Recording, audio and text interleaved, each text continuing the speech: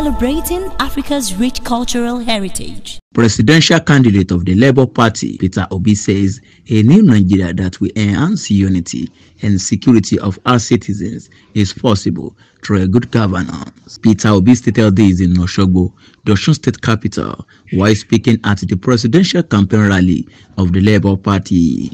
Addressing his supporters and the party loyalists, Obi said if elected president of Nigeria, the cause he is championing is a movement that will bring the nation out of series of challenges bedeviling it.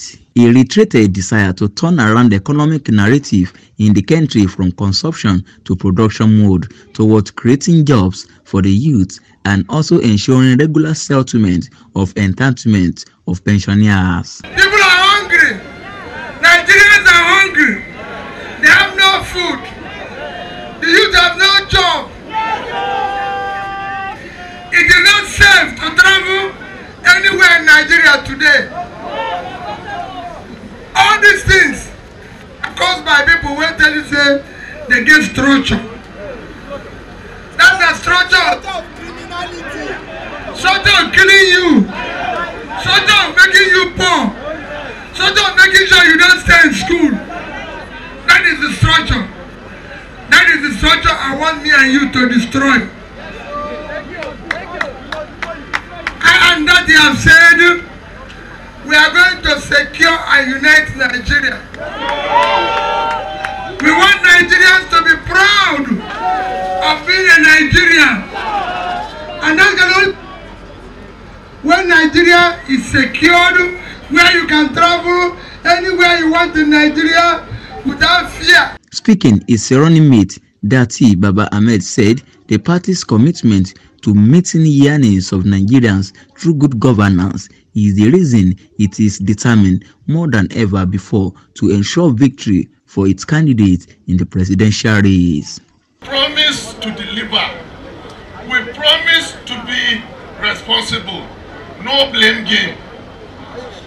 There is no one who will come out to say it is the fault of somebody before us. Whatever happens, we are responsible and we shall continue to deliver. That is what I call leadership. The party's national chairman, Julius Abure, implored party members to cast their vote for young minds like Peter Obi, whom he said transcends other candidates in terms of potential required to manage the affairs of a large and complex society like Nigeria. If you don't collect your PVCs by 22nd, it will be late. So we must collect our PVCs. We must be ready to vote. Those people who have been leading us have been deceiving us.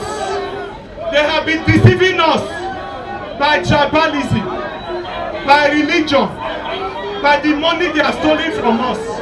Popular human rights activist Yusuf Aisha charged the people to ensure they get their permanent voters card and vote for Peter Obi, saying he is a visionary leader who believes in justice.